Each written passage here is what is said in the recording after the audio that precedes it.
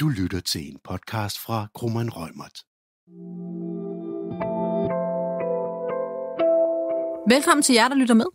I dag tager vi hul på vores nye podcastserie om startup og venture, hvor vi vil dykke ned i en række vigtige emner med fokus på warrantprogrammer og investeringer. Jeg hedder Ulrik, og jeg er senioradvokat ved advokatfirmaet Kromann Reumert. Og jeg hedder Amalie, og jeg er advokat her hos Kromann Reumert. Vi er begge en del af vores team for startup og venture her i Kromann Reumert, og vi rådgiver til daglig om investeringer, ejerstrukturer, warrantprogrammer og alle mulige andre udfordringer, som fylder for iværksættere og investorer i det danske iværksættermiljø.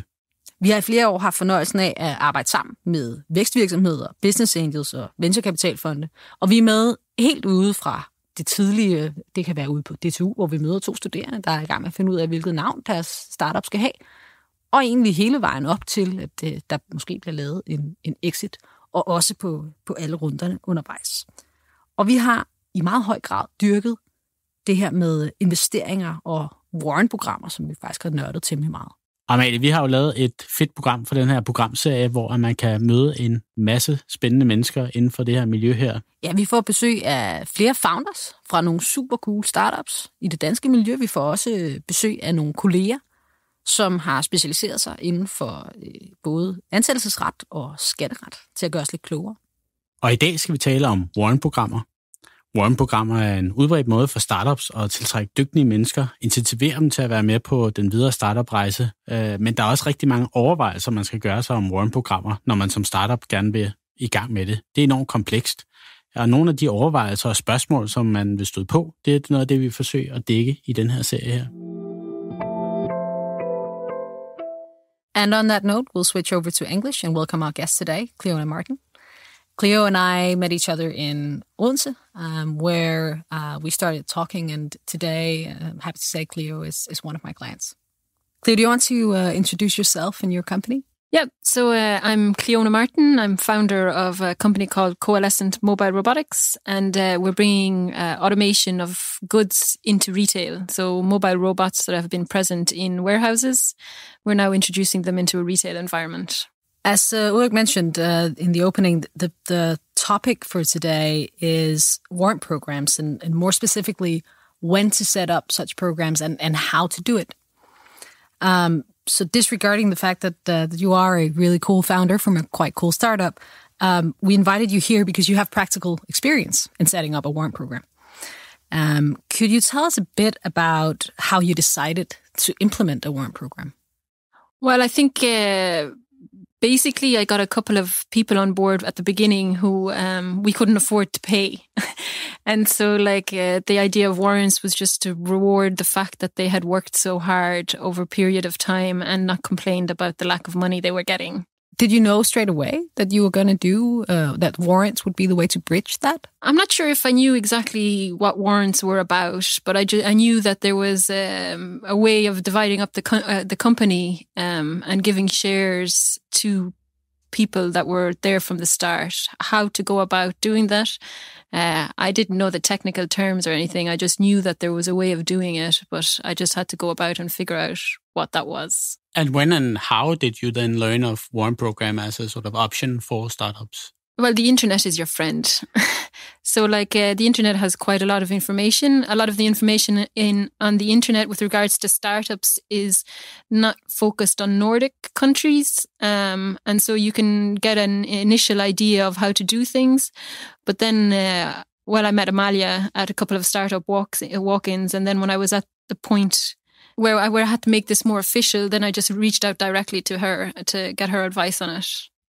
So when you did decide to reach out and ask about getting a warrant program in place, how did you know that was the right point in time? So in general, I would have stayed away from anything that cost me money, and that was specific to lawyers and accountants. But then we started getting a little bit more serious with a potential pilot program, and I needed to get proper advice with regards to that.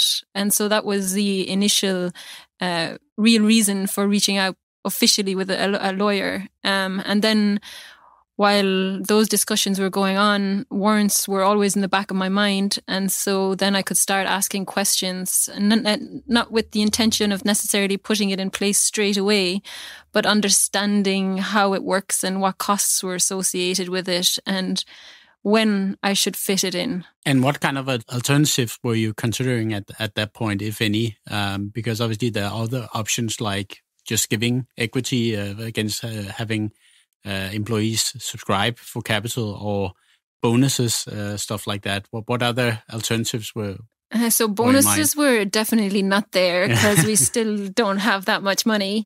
And then with regards to shares, I think, actually, so I didn't know whether to go with shares or warrants, but it's all tax-based.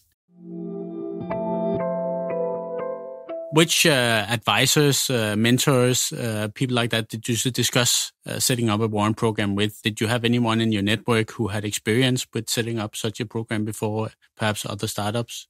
Yeah, I don't know. Like it's weird, like, but I think that startups don't really talk to each other that much about warrant programs. I think that they all have, they all have their own idea of how to set it up or their own feelings towards it. And so I don't think it's something that I discussed much. I just had met Amalie, and I just knew that she was, when I'm ready, my point of call to get the answers. And I think that I actually went to talk to a couple of other lawyers as well. And again, the same as feeling connection with like your investor. I think it's also important to feel that connection with a lawyer, because then you feel like you're going to get the right advice. And I think if you have that connection, then you can base it on trust.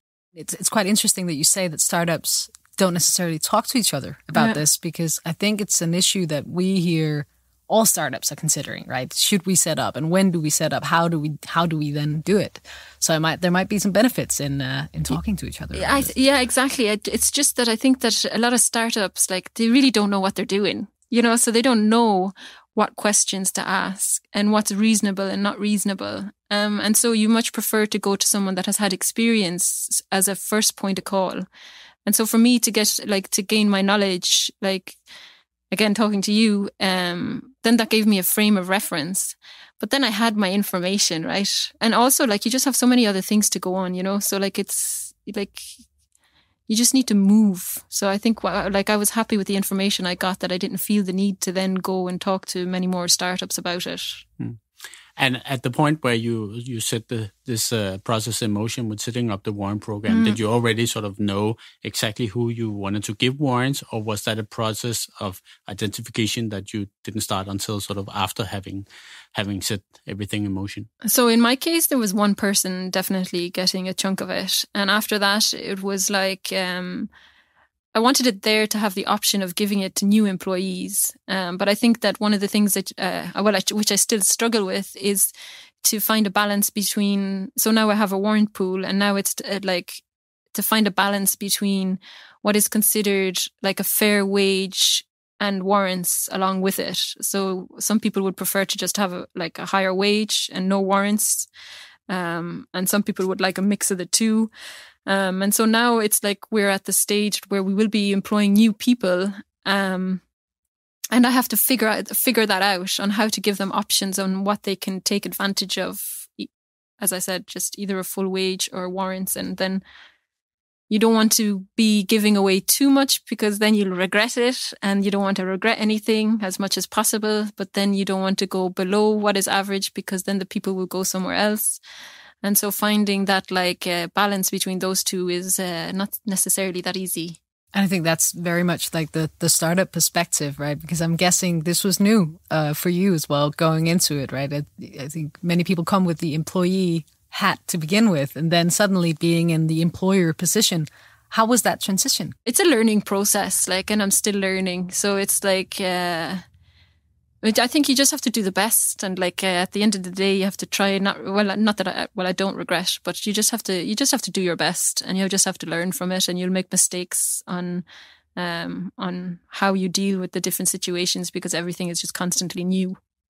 What has been your takeaway from setting up a warrant program?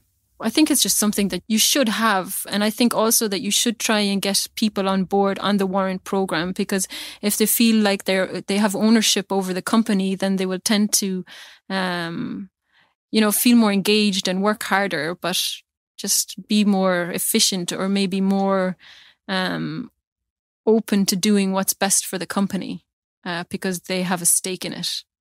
And so I think that's important. I think like as much as possible, you should get people to have ownership over the company, because then they just work so much better. How long have you been working on Coalescent? Nearly 3 years. Nearly 3 years. So could you have set up the warrant program giving people a stake in the company earlier on? Would that have made sense? For me, no, because there's just other priorities. There's just so much stuff that I just didn't know at that time that warrants was really not. And also like the people that you take on at the beginning, you have to have a level of trust between the two of you. So it shouldn't be that you need to make everything official. Well, that's to be discussed. But I think with the main person that came on board with me, we had that level of trust where she just trusted that I would hold my side of the bargain. And I did.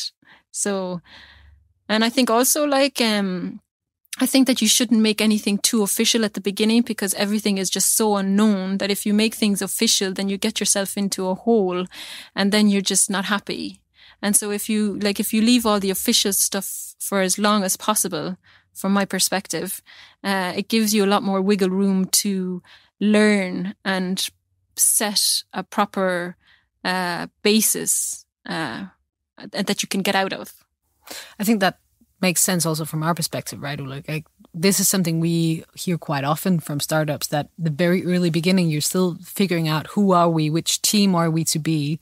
And some people will stay with the idea and keep working on it until it becomes something bigger.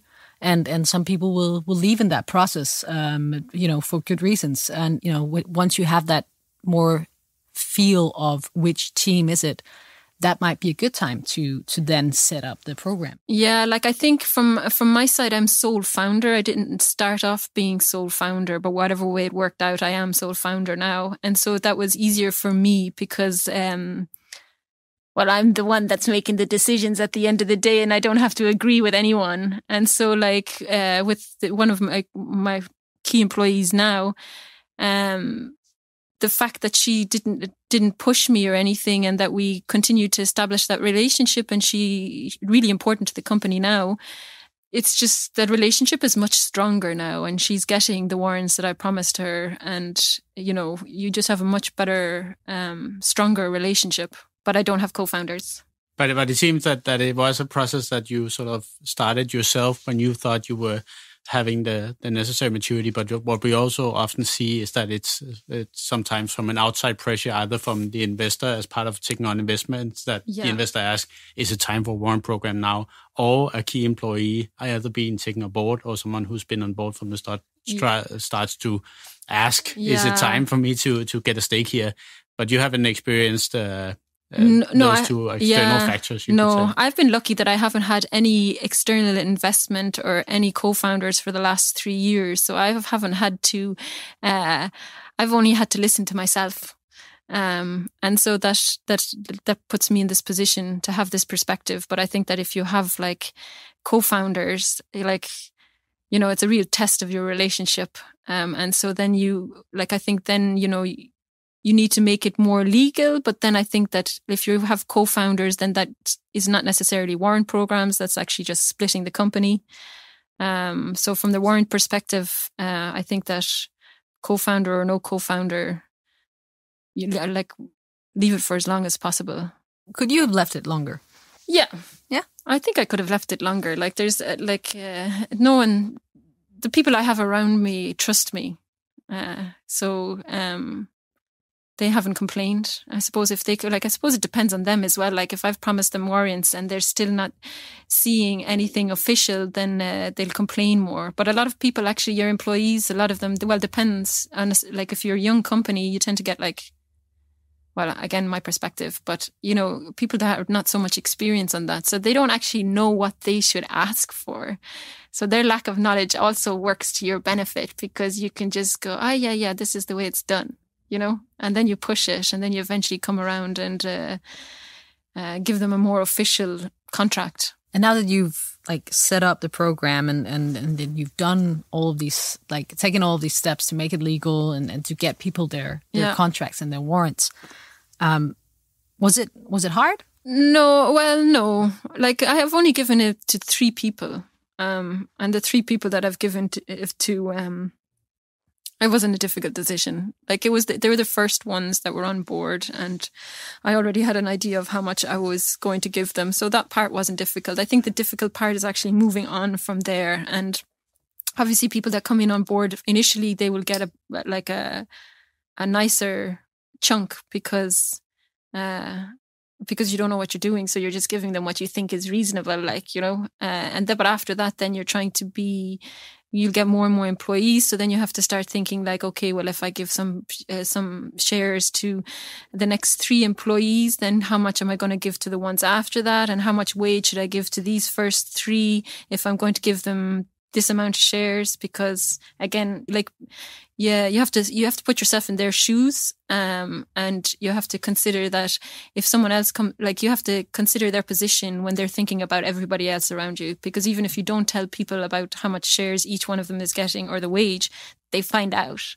And so you need to I think that again that balance. So now I think is actually the hardest point, because now I've got this warrant pool, and it's like, okay, well, how do I spend it? I think it's a really important point, this thing on it being fair for the employees, right? Because, your whole reasoning behind putting in place a warrant program is to attract and retain the right people in your company. So if you're making terms that are, not favorable enough to the employees, it doesn't work. It doesn't have the effect that you were hoping it would have. So for you, it's important that they get a stake in the company. And that's absolutely how it works. But if the employee feels like they could lose it at any time, then it doesn't really feel safe. And I think that if you don't feel it, then it's not good, because one of the most important things about a startup or a company in general is company culture. So if you put something in there that's not fair and you're trying to be sneaky or whatever, they're going to find out. And then, they're going to then that's going to spread around everyone. And then they're just going to lose that trust in you. And if they lose that trust in you, then that culture just gets ruined. And you really have to focus on good culture in the company, because it just makes or break a company from my side. And on that note, on the terms and the documentation, how much did you sort of engage in dialogue with the recipient or the participants in the program? Did you sort of discuss with them prior to setting the documentation drafting in motion, or did you present it just as is? Or no, I just said this is it, because again, people are different, and so some people will push to get more. The more confident ones usually push to get more, and then the ones that aren't as confident, which are probably, are either as equally good or whatever on the working side. I think you just have to standardize these processes as much as possible, so that you just don't give yourself a headache of having to continually go back and check to see, can you make adjustments? It's just take it or leave it to a certain point. I mean, you might have one, employee in the future that you really want, and then there maybe go back and make an exception. But I think in majority of cases, you just need to be standardized for these kind of things. It just gives you a headache. I think that's also been our experience with working with tech startups, particularly, right? That it's important to make this an incentive that works, but also to make sure that you're not constantly discussing with people, because although, it might feel very standard to look at, all of the terms of a warrant program could be discussed in essence, right? Yeah. Everything, could be, as you say, can I do this?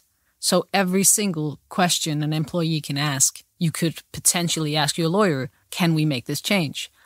But it ends up costing a fortune. My first key employee, she's the one I went around with a couple of different lawyers so that she felt that she wasn't being hard done by.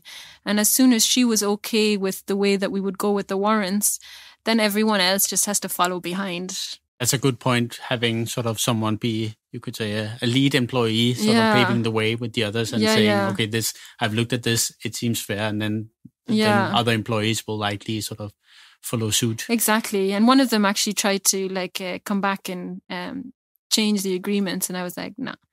Right. Yeah, because there are of course the cost side to it, and if especially when you're a startup, your liquidity is strained. So and the more changes, the more cost, because it is a cumbersome process to go through and then comment and then change and then go back and then confirm. So that's one side of it. And I guess the other side of it is also that warrants are essentially risk-free for the employee. Yeah. It's a gift, and obviously for some people it'll be a sort of substitute for salary. And in that case, you could say they have arguably an interest in getting a real value and also good terms. But you could say that they're not investing anything by getting the warrants, and that's also an argument for saying, well, this is sort of how we go about it here, and you can ask questions and comments, but we can't do sort of a full negotiation round on this. I think to make employees understand as well is that, like, if you're one of the first few employees in a startup, you need to understand that a startup is a risk, and by taking one of these first positions, you are also entering in the risk.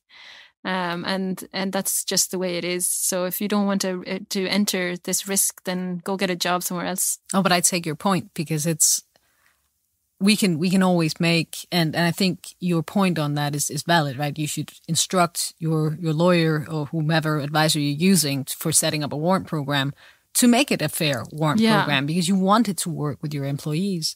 But you also just have to accept as an employee that, if the terms are fair of your warrant program, negotiating every little corner of it is really not going to make that big of a difference. And you're just adding extra headache on the founder. Yeah, exactly. We have already enough headaches.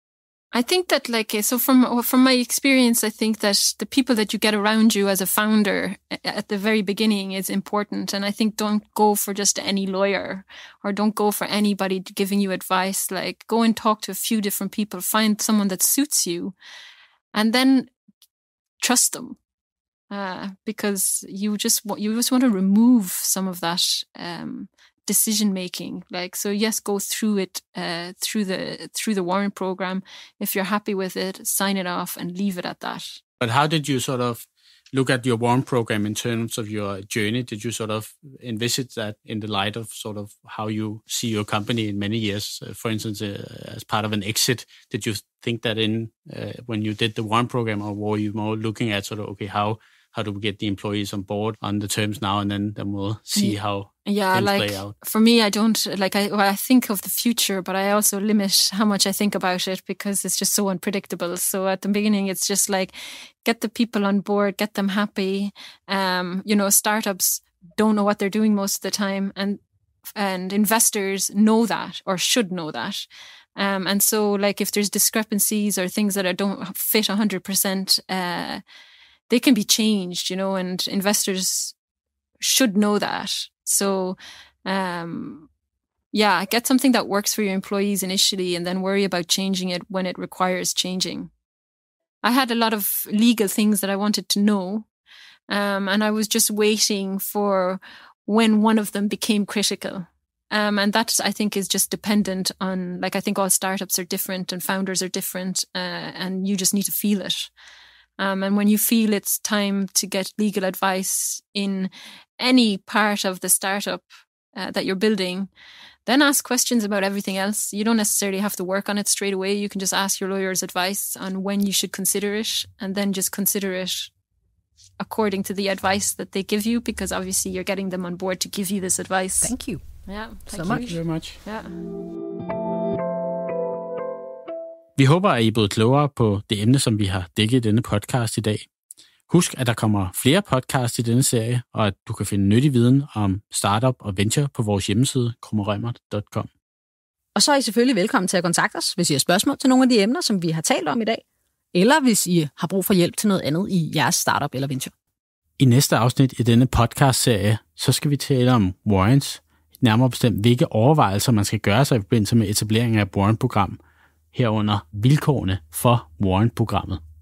Og i den forbindelse får vi besøg af en dygtig founder, som har erfaring med netop dette. Du har lyttet til en podcast fra Coalescent Mobile.